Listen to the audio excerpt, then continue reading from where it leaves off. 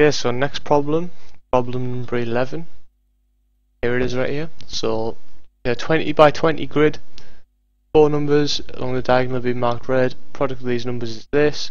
What is the greatest product of 4 adjacent numbers in the same direction? So you can go up, you can go down, you can go left, you can go right, or you can go diagonally. So diagonally right to left, diagonally left to right, like going down. So you got 2 diagonal directions.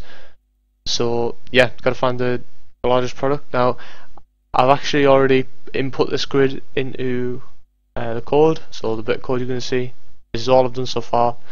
If anyone's got a better way to get that grid into code, I'd love to hear it, rather than just sitting here inputting all these numbers and commas and stuff. Obviously I copy pasted the numbers in, then I went through and put all the commas in.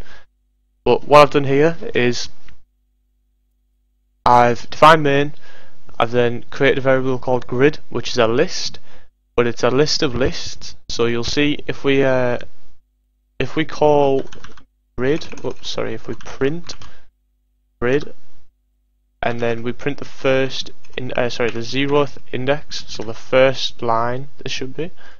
You see we actually get the first line, so we get 82, 22, so on, so on. Get all this over here. So now if I actually print out the 0th element of that line, because this is a list of lists, I can call the 0th element of the 0th list. And you see we get 8, so we do get this first one. So what this lets us do is take the grid and just call any element we like from it. So yeah, this is obviously important if we're going to be working with the grid. So yeah, hopefully that makes sense to you. You can actually make a list of lists, and if we wanted, we could even have lists inside these lists. Python's really good like that. So yeah, let's go. So what I'm going to do is I'm going to get rid of this, make a bit of space, try and keep this like up out of the way and not let it get in the way. So we're going to need something that keeps track of the largest product so far. So largest so far, that's going to be equal to it's going to be equal to 0. We currently don't have a largest so far. Now we're also going to need the current product. This is going to be similar to when we did the largest product in a series thing, just a little bit more complicated in terms of how we find the 4 characters that the 4 numbers that we're multiplying together. So we're going to need a current. So current is equal to 1. We're going to do the same thing where we multiply by each number. If you don't know what I'm talking about, go find the largest product in a series video I did, probably like number 6, problem 6, something like that. Might be problem 8 or 9. I have no idea, to be honest. It's around them numbers. Go have a look for it. So current equals 1. Now we're going to need something to loop over. So what we're going to need to do, we're going to need to loop over all the ones like going across the right. Very similar to how we did in the series thing, except obviously we don't wrap on this. We don't do like 91 times 8 times 49 times 49. We just end. This would be the last number of 4 we do, and then this would be the next 4 we do. So we're going to need something to check all the right ones. Then we're going to need something to check all the down ones. We don't need to check right and then left, obviously, because they're just the same thing in reverse. We just only need to check one of the directions. So we can go right, we can go down, then we don't need to go up. We've got right, we've got down, then we're going to need diagonal this way, and then we're going to need diagonal this way down here. So the diagonal ones will be a little bit more complicated. We'll start with the right one first. We'll try and get something working for that. So we're going to say for I in range, and then we want to loop over the entire grid. So if I print out print len grid, so that comes out with 20 because it's a list of 20 lists. 1, 2, 3, 4, 5, 6, 7, 8, 9, 10, 11, 12, 13, 14, 15, 16, 17, 18, 19, 20. So we've got 20 lists. Now if I print out the length of grid 0, so what's the length of that list? you see we also get 20. So this is where we can get our dimensions from. See if we ever want to make this grid like a different size or something. Yeah, not sure why you would want to do that, but maybe you would. So what we're going to do is we're going to say for I in range len grid. So this is going to be 20 for ours. Now we're going to say for j in range, then we want len of grid grid I. So what this is going to do, if I now print, whoops, if I now print I guess I could print I and j, but is what I'll do is I'll print I'll pass here. That pass just like means you're not putting anything there. It just means I'm not going to get an error. I'm now going to print out the len grid I thing, just to show what this actually does. So you see this is giving us 20 20s. This is telling us the length of the first one is 20, the length of the second one is 20, the length of the third one is 20. So if I had an extra number in here, so instead of 65 I had 65 then 66. Now you see one of these will go to 21, so you see this one here goes to 21. This means that our grid doesn't now have to be 20 by 20. It doesn't even have to be like 21 by 21 or anything like that. We could just add numbers randomly throughout the grid and it should in theory still work. So yeah, hopefully this makes sense. So we're going to say current times equals, then we're going to say grid I, because we want the first list, and then j. No, this isn't right. So we need another variable. We need length of product. So this can be equal to 4 for us because we're multiplying together 4 different numbers. So now we're going to need for k in range length of product. Then we're going to say current times equals grid I j,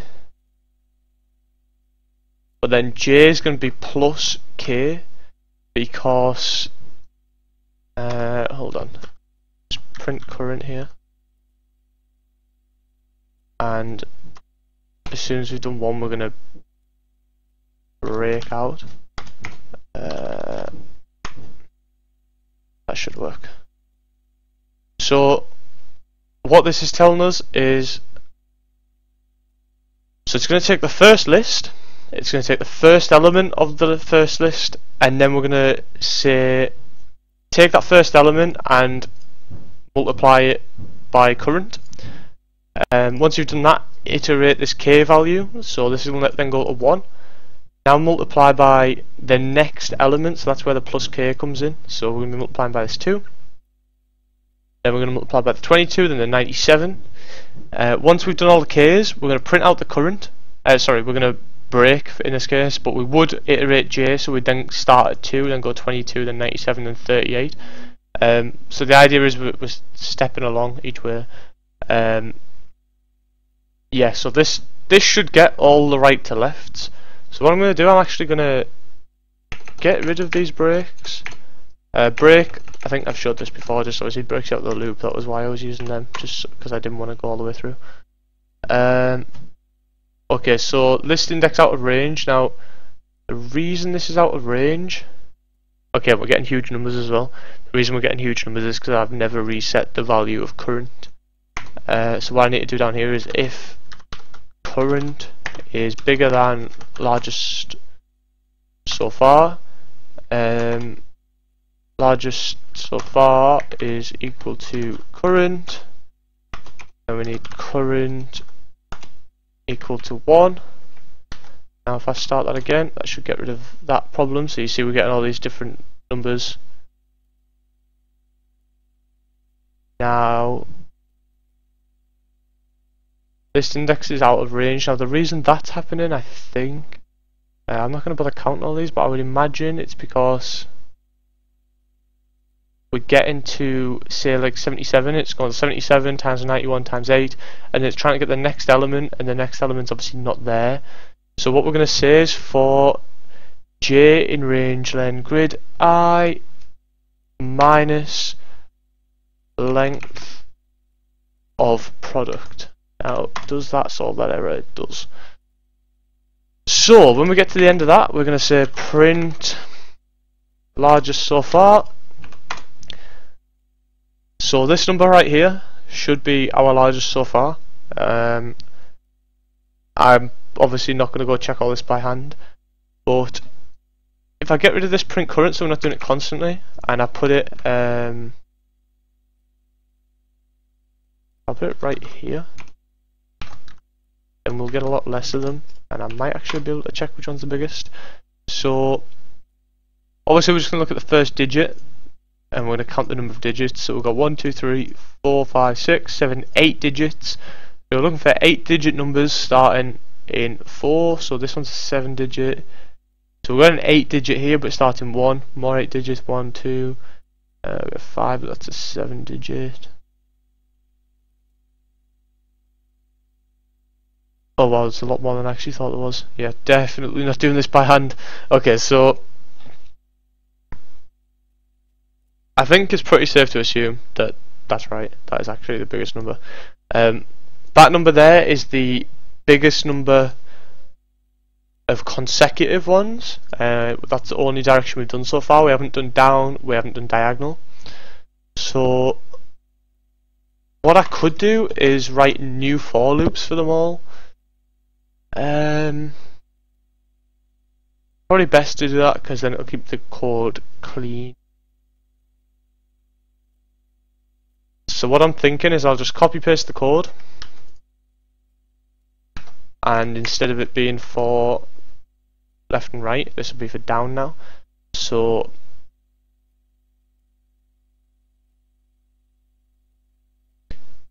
this is where our k value now moves to here, I think. Now I'm going to comment out these prints because I don't need them anymore. Our largest so far was 484 it started with. I'm going to see if that changes. It might not change. And I need to change. So right here we don't need to minus the length of product off there anymore. We need to minus the length of product off of there. Hopefully you understand why I just did that. So it has changed, it went up slightly. So down there must be a better set of numbers to multiply together. Now hopefully you understand what I just did. I've just switched the indexes, so now instead of iterating along the j direction, which is going to push us all along the lines, we're iterating along the I direction, which is going to push us down the lines. So hopefully that makes sense. And then I moved this length of product because obviously we're now messing with i's rather than j's, so we need to change the range for the i's rather than the range of the j's to stop pushing like out of bounds down here. Yeah, hopefully that makes sense. So there's down done. Now the diagonal ones are going to be a little bit trickier. So what do we need to do for the diagonals?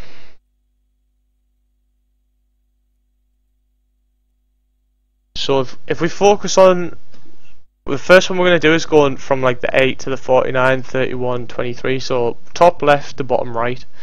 Now to do that we're going to need this minus length of product thing.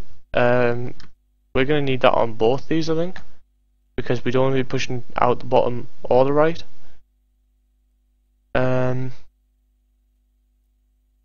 Pretty sure that is what we need. Now I'm also pretty sure that if we just add the k right here, it'll actually work, because k is going to push us along with this one and down with this one, so it'll push us along and then down. So that should definitely work. If I run this now, no errors, and you see our number didn't actually change. So what I'm going to do here is I'm going to just comment out these bits here. The triple quotation marks lets you do like a multi-line comment rather than just doing the hashtag where it just does one line, just so you can comment out whole blocks of code. So now if I run that, you see we do actually get a number. This is the largest product of the diagonal that we've just done. So I'm pretty confident that code's working. So yeah, there's the next bit done. Now we need this one more time because we need the other diagonal done. So this one's a little bit trickier. Now so this one was top left to bottom right. Now we're going to have to go top right to bottom left, which means we start here and then we're trying to go out of bounds immediately. So rather than going from length of grid minus length of product, sorry, like these ones, this length of product thing needs moving completely. It needs to be a range with an initial value like this. So I'm just going to do this and I'll try and explain afterwards. So we're now going to start our I and j at the length of product. Is that right? No, so the j one is right, I think, but wow, this is confusing. So what I want to do is I want to start at 97 and I want to go down to 99, down to 49, down to 52, and then I want to go along to 38, down to 40, down to 31, down to 70. So I still want to be going down the grid, but I want to be going left instead of right. Now my first index, the I one, is the going down, so we still want to be going down, so we still want the I to be the same as it was.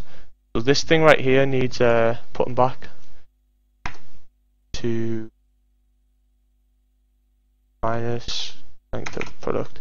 So that there should work, and then we just mess with these k values right here. So I still needs to be plus k because we're still going down. This time this needs to be minus k, so we go backwards. Now I'm hoping that works, and you see we get 706,006,74. And now if I look at the answer, see, that is actually the answer, so it did work. Quite happy with that, quite surprised that worked so quickly. So what I'm going to do now, since we've got the answer, if that was all you're after, then we're done.